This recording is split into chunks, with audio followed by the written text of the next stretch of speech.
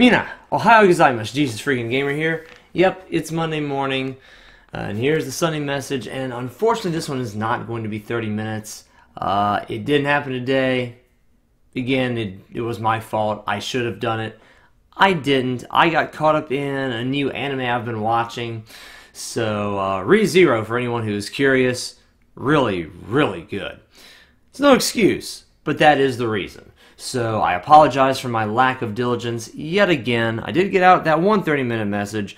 It's just, yeah, from instead of super duper early in the morning, it's like daylight out and stuff. I think you can see it kind of at the bottom of my window over there. There's a little bit of daylight out there. So apologies there, but I am getting something out there today. The 30-minute message.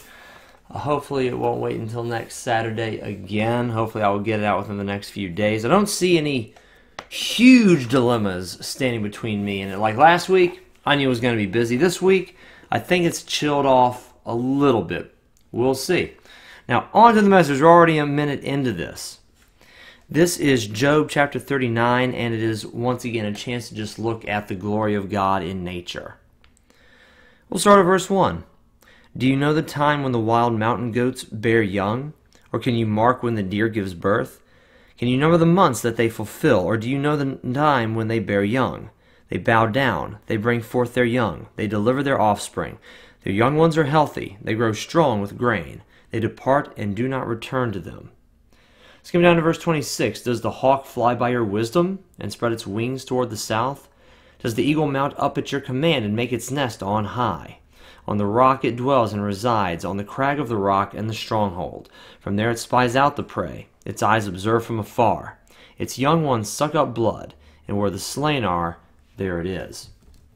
And the whole chapter goes on about things like this. Now, while we understand a bit more about how nature works as opposed to how they understood it back then, just because you understand the mechanics of how it works, that doesn't take away from the awe of, wow, this is majestic. This is powerful. This is beautiful.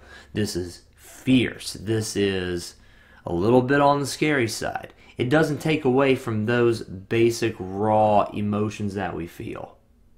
It also doesn't take away from our intellectual stimulation and curiosity of how to get this way. Oh, this is how this works. Well, that makes sense.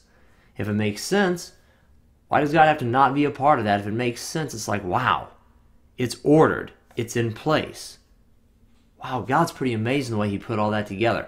All of these things, what we know and what we don't know, can all point toward the amazing, awesome, incredible God who did put all of this together. And when I look at nature, yeah, I understand how some of it works. Not a ton of it. I'm not a scientist by trade, but I graduated from high school like the vast majority of people. So I have the basics down, or some of the basics down. I get how some of nature works. It doesn't change the fact that I am in awe of what God's done.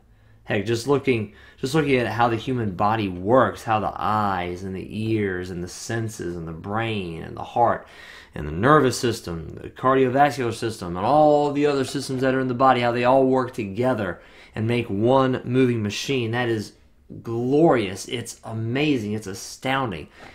And I have to bow my head and raise my hands to worship and just say, God, you're amazing. Thank you for the wonderful evidence you've given. Just by the world that we live in, just by existing, we see traces of His hand and whispers of His voice. Just because we understand it doesn't mean He's not behind it, and doesn't mean we can't appreciate what God has done. Guys, thank you very much for watching this video. 30-minute message will be coming out soon. I love you, and God bless.